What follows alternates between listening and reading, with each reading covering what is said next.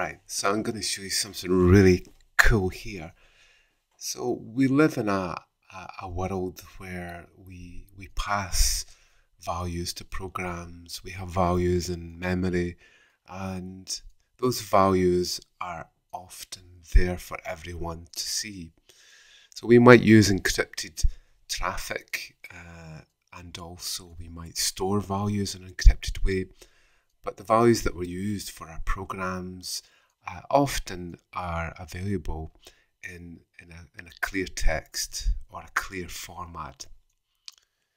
So if we want to move to a world which is much more trusted and where data processors can actually operate on values without actually knowing what the values are, how do we create a computational infrastructure to implement this? So the question we're going to pose is, how do we compute something without actually knowing what the input values are, any of the intermediate results, and also the end result? For this, we're going to look at homomorphic encryption. So with homomorphic encryption, what we have is that we can have a processor. So in this case, we have Eve. Eve is the processor. And we'll take values from Bob and Alice, and all we want to do is to be able to add the salary for Bob and Alice together and find the result. But for Eve not to know what the result is. So with Bob will encrypt a value, and then Alice will encrypt a value, and then Eve can compute the result and then give a value back, and it's not possible to actually see what the actual input values were. So in this case, we can make decisions. We can find out, say, how much money Bob has in his bank account without actually looking at all the his transactions. So some of the things that we might do is, who's older, Bob or Alice? We don't want Bob and Alice or Alice to reveal their age, but how do we create a computation that allows us to find out who's older, Bob or Alice? We might also have a computation where Bob has worked a certain amount of hours and days, and so has Alice. She's done a different number of days and hours. How do we calculate how much their income is without actually revealing the days they worked or even the hourly rate? And for Bob and Alice, how do we create a function that allows us to calculate their total income without actually revealing the income?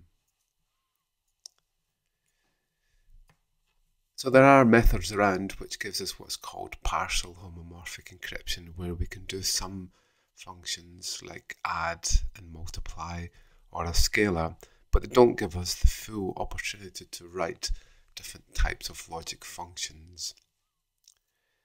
With DGHV, we have a method where we can encrypt the values, and we encrypt it with a secret key, and then we can build a function which will operate on the encrypted values and then give us a result back, and it's possible then to decrypt with the secret key that we've actually used to encrypt the values. As far as someone sitting here, they shouldn't be able to tell what the actual original values actually were. So in this case, if this function or this data processor was breached, then there's no way that a hacker can actually find out the values or any of the intermediate calculations that were actually used. So the way the method works, and I'll try to simplify something here, is that we'll take our input values as, say, integers. We'll convert the integers into each bit. And then what we'll do is we'll apply a key and we'll create cipher bits. The cipher bits can then be fed into a cipher circuit or a circuit. We can actually define the wiring of the circuit, and the circuit uses simple operations such as XOR, exclusive OR. XOR is 0, 0 gives us 0, 0, 1 gives us 1, 1, 0 gives us 1, and 1 and a 1 gives us 0. It's a basic adding circuit. We can also get a multiply operation, or an AND if we're just dealing with binary. So with that we have 0, 0, 0, 1, 1, 0, 1, 1, 0, 0, 0, 1. It's like a multiplier. 1 times 1 is 1, 1 times 0 is 0, and so on. This becomes an AND function, and this becomes an XOR. So if we can create our cipher circuit, then we can work on the cipher bits and actually create the logic, the wiring of it, to create our output. Then we have our output, the number of bits to give us our results.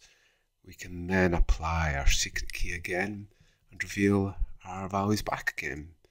So as far as the data processor knows, then the values here and here are unknown to the cipher circuit. So in this way we can actually process on values which are encrypted, and then encrypted bits. So the function that this research team came up with is this. We take a random value R, we take our message bit, okay, this is 1 bit, a 0 or a 1, we multiply the random value by 2, we take a random value Q and our secret key, our secret value P. These are large numbers. As long as these numbers are much larger than 2 times R, then it will work out. Okay, so we take all those values and multiply P and Q, 2 times R, and then we take our message bit and we create our cipher bit. Okay, so this is we're only really interested in 1 bit at a time. This becomes our cipher. We then take the cipher, because of the way this works out, we take the mod of P. Remember, that's the remainder given a division, an integer division by P. And then we take mod to the base 2 to give us a result of a 0 or a 1. Okay, so that's the basic operation. So I'll just show you how this operation works here. If we just bring up this one.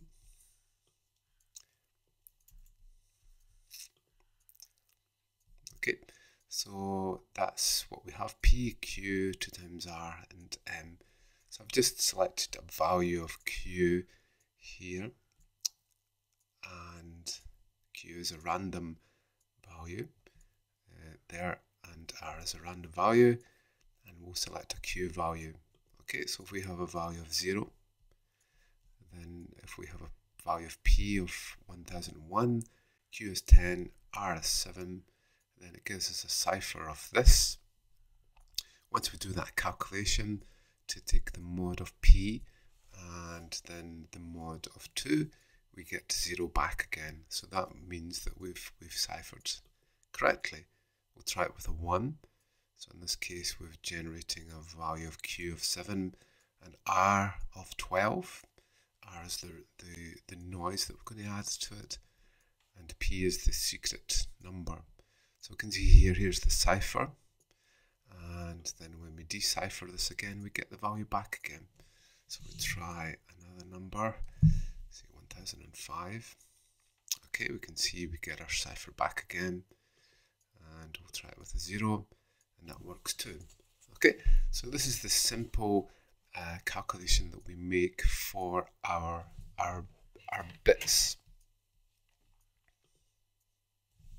Okay, so that's the operation that we're going to use for it. So let's take a simple example, and the example I've got is very simple. We could do this with integer addition with 8 bits, 16 bits, 32 bits, but I'll just keep it simple so that we can actually see what's going on. So the function that we're going to, or the circuit that we're going to implement, is a 2-bit adder. So a 2-bit adder, so if you think about it, let's think about it. So a 2-bit adder is 0 plus 0, 0 gives us that. 0, 1 plus that should give us that. Then 1, 0, 0, 0 gives us that. And when we have that plus that, then we're going to have a carryover here. So that becomes 1, and then that becomes 1. Okay, so in a 2-bit adder, we're going to have a carryover, possibly, and we can also have a carryover from the second bit there. If we have 1, 1 plus 1, 1, that gives us 1 add 1 is 1, 0. 1 plus 1 plus 1 is 1, 1. So we have a carryover here, so that becomes 1, 1, 0. Okay, that's like 3 plus 3 is equal to 6. So the circuit that we have is we take the least significant bits if we have A and B. So we take the two least significant bits, we exclusive OR them together. Remember, that's the exclusive OR symbol there. And with the function that we looked at before, we can take 2 bits together and it will do an exclusive OR it will do the add operation. And also it will do an AND operation. So that function that we looked at will actually perform these operations in a homomorphic encryption method. Okay, so that is the least significant bit is this bit and that bit exclusive ORed. The carry then becomes A0B and B0. That's that function there. That becomes the carry that we have here. And with our homomorphic encryption, the function that we just looked at, that actually works. We'll get our value. Then our Z1 becomes A1 and B1 XORed. Then we take our carry and we XOR it with that one there. So again, with our 3-bit input, we should be able to implement the homomorphic encryption with that function that we just saw there. And then there's the carry there. Okay, so what we'll do is we'll encrypt the bits. We'll then put them into this function, this circuit here, get the outputs, and then hopefully we'll be able to get the result back again.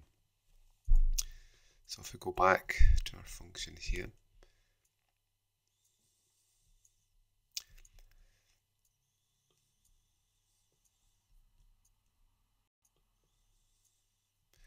right, so I've created a very simple Python script in order for you to see how this works. Okay, so we're going to be inputting our values.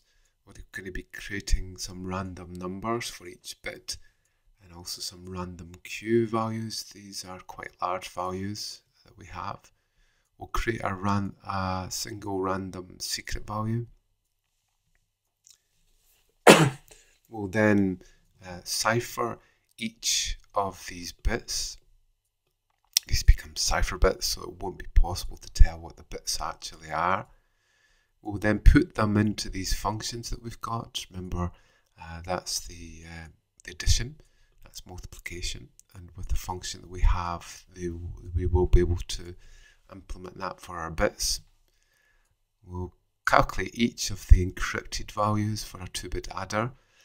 We're going to show what those are, and then what the cipher bits are, what the encrypted values. We'll do our functions. We've done our functions, and then we'll decrypt. So we can only decrypt if we know the value of P, which is our private key.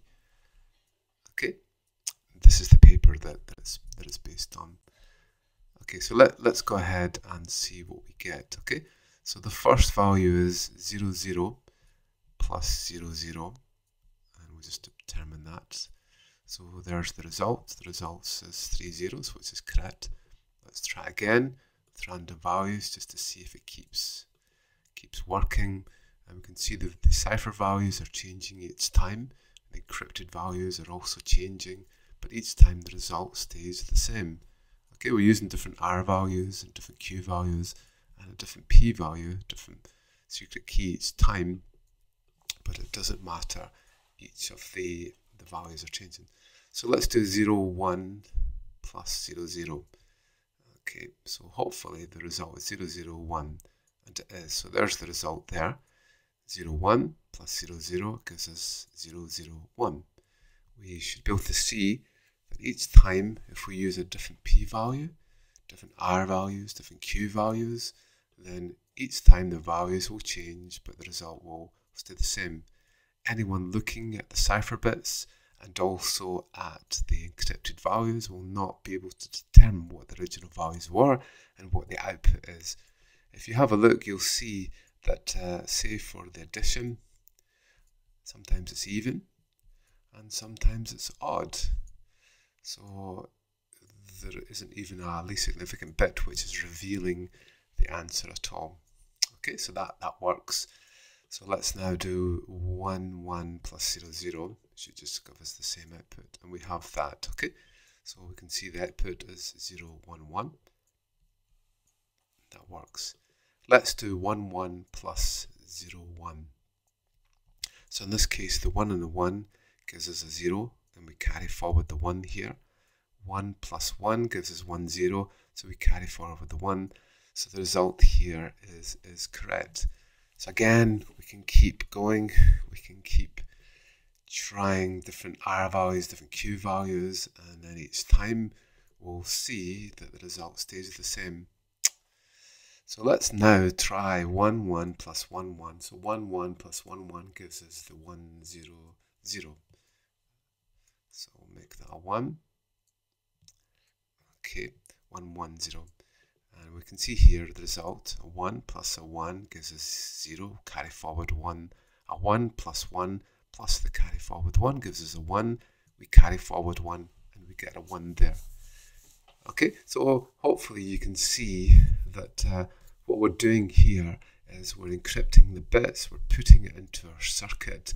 The circuit is performing an operation, and there is no way that we can actually determine what the input values are, what the intermediate results are, and what the final result is, unless in this case we know what the value of Q is. Okay, so that's the code that I've implemented them. Again, this is the way that we'll see things like zero knowledge proof develop for blockchain, to be able to put things onto the blockchain which will not reveal any values, such as with Zcash. So for Zcash, it doesn't reveal any of the transaction values. So in the way that it does that is that we can still calculate that Bob or Alice has enough money in their account to be able to pay for something, but we can't actually reveal how much they've actually purchased or how much they actually have in their account. Okay, so hopefully that showed you how to compute something without actually knowing the input values and the results. Okay, thank you.